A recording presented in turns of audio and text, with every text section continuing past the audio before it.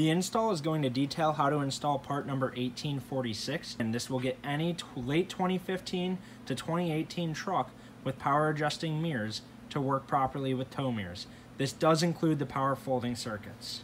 Boost Auto Parts offers a wide range of tow mirrors, parts, accessories, and dual function harnesses which get your tow mirrors to dual function as running light and turn signals, available on our website at boostautoparts.com.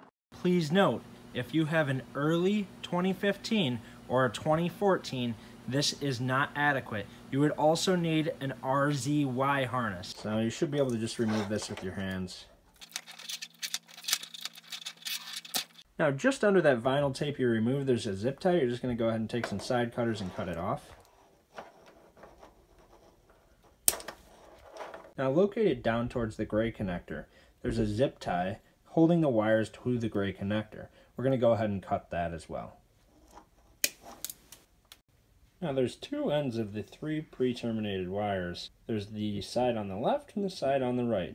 The side on the left, here forward, is going to be referred to as female terminals, and the side on the right is going to be referred to as male terminals. Now, to start off with, you'll run the female terminals through the boot towards the gray connector, which plugs into the body.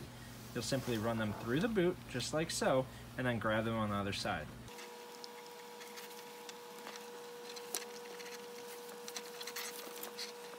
Now we need to run the male side down towards the mirror connector, which is right down here. So what we'll do is we need to cut a slit into the rubber boot. The one side will already be slit, you just need to pull back the tape over here.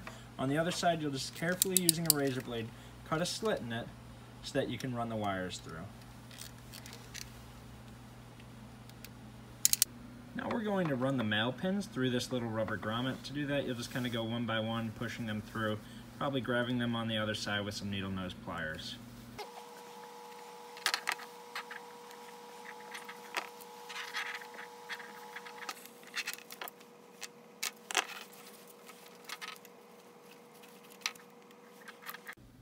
Now, after you get the wires to the proper length towards the mirror connector as well as the gray connector, you want to install one of the zip ties onto this joint right down here. You can cut off the excess. Now we're going to be working with the mirror connector on the body harness. To begin, we need to loosen this lock. So you can take a pick and just pry up. If it will not come, you need to take a pick, go in one of these slots that don't have anything, and just pry up on that little white tab. If you have any pins in terminals 1 or 2, you need to remove these. Please note, you may not have anything in these terminals, and in that case you will use all the wires included in the Boost Auto Parts harness. Now, if you did already have a blue wire in terminal 13, you will not use the red wire with blue stripe included in the Boost Auto Parts harness. You will not use the black wire included in the Boost Auto Parts harness. You can just put these off to the side. Now, if you do already have pins in terminals 1 or 2, you'll need to remove those. You've already unlocked the white lock. Now, to remove those pins, you'll simply grab a pair of needle nose pliers and pull out, and the wires will come out. They will be snug.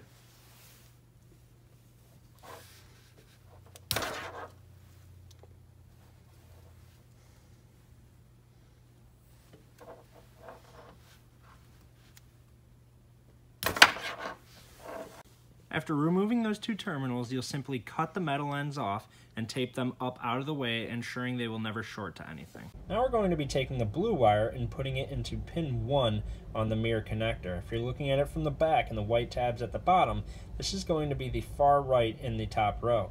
Now all these pins are going to be inserted with the crimp facing down, so it's going to look like that with the metal tabs like that. So you're going to take it and insert it into pin 1. Now you're going to take the white wire and you're going to insert it into pin 2, which is directly next to the blue wire in the top row.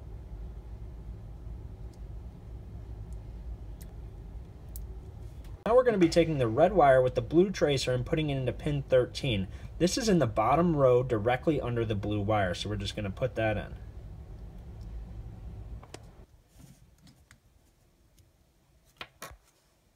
We're going to put the black wire into pin 5 on the mirror side connector. Now we're going to need to splice the ground wires, which are black, together. To do that, we're going to go back to pin 5, which is where we inserted the new black wire, and directly under it is going to be another ground wire. You're going to take those 2 black wires, follow them back, and a few inches back, cut them both. Now we'll go ahead and strip all 3 black wires that we just cut.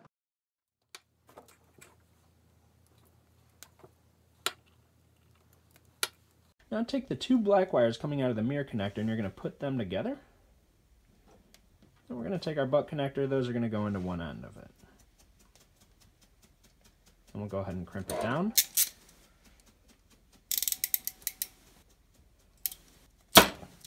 And we'll take the other black wire, the 1 wire, and then we're just going to put it into the other side, and we'll crimp that down.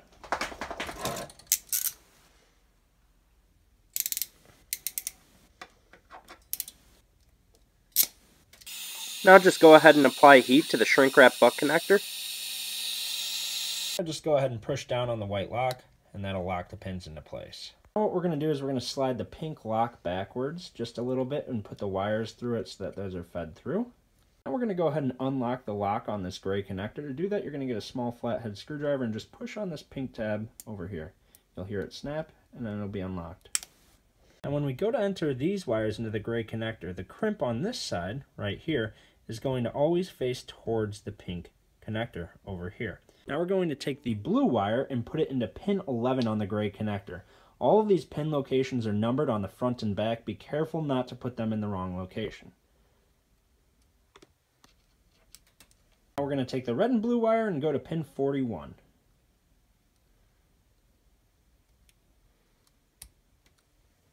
We're going to take the white wire and go to pin 9.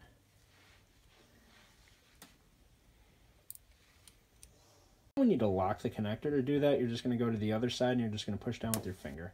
And that tab will just push in, and then you'll slide it back down like so. We're going to go ahead and install the new zip tie onto the gray connector. So there are 2 little divots you're going to go through and then make sure you're looping all the wires through.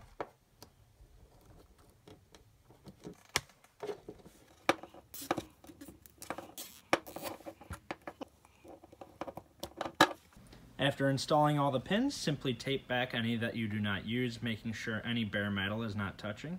And then you'll want to add electrical tape, taping the wires to the existing loom, tucking it all nicely. Now this harness is complete, you can go ahead and install it back into the vehicle. This install will be the same for the driver's side as well as the passenger side. All the pins will go into the same location. But do be aware that other pins on the connectors may be in different locations, so you need to look at the physical pin numbers and not go off the wire colors it's next to. Now after installing the part number 1846, if you do have power folding mirrors, the power folding feature will work properly if you put in a power folding switch. The most common part number used by GM is part number 23154702, shown on the left here. The less common one is part number 234-88411, shown on the right here. We recommend before doing the install to determine which one you need. To do so, you need to look at the connector geometry, specifically over here, to determine which shape is correct. When all is said and done, your signal on glass should work. Your rear-facing LEDs should come on with the cargo switch, which is located right down in the center console right here. If you'd like your front light to work as a running light and signal as shown here, or this side